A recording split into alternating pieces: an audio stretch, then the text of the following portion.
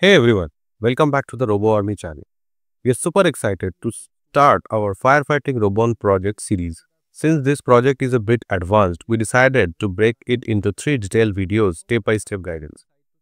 In the first video, we'll focus on testing the 4-wheel chassis movement using an Arduino and L298N motor driver. In the next videos, we will show you how to assemble all the components of the firefighting robot, how to upload the code, test it working, and things to keep in mind while operating it. So let's get started with our first concept, moving our 4-wheel chassis.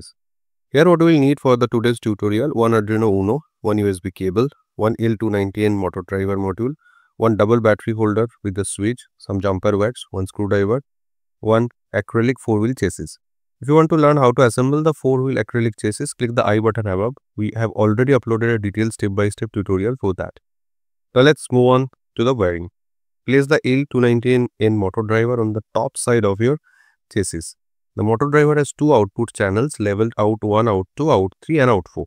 Take motor 1 and motor 2 wires diagonally and connect one wire from each motor to out 1.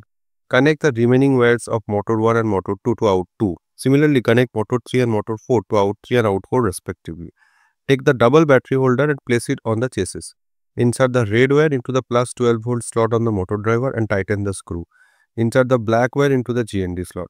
Now place the Arduino UNO on the chassis. Power the Arduino from the motor driver. Connect plus 5 volt from the motor driver to VIN on Arduino. Connect GND from the motor driver to GND on Arduino. That's very important. Don't remove the clips on the L298N module. Finally, connect the control pins of the motor driver to the Arduino as follows: in 1 to pin 5, in 2 to pin 6, in 3 to pin 9, in 4 to pin 10. Make sure to double check all connection with the circuit diagram. Now let's test the movement of our chassis using a simple Arduino code. Step 1. Download the code file from the description below. Step 2. Open in Arduino IDE. If you don't have an Arduino IDE, download it first. Let's quickly go through what this code does.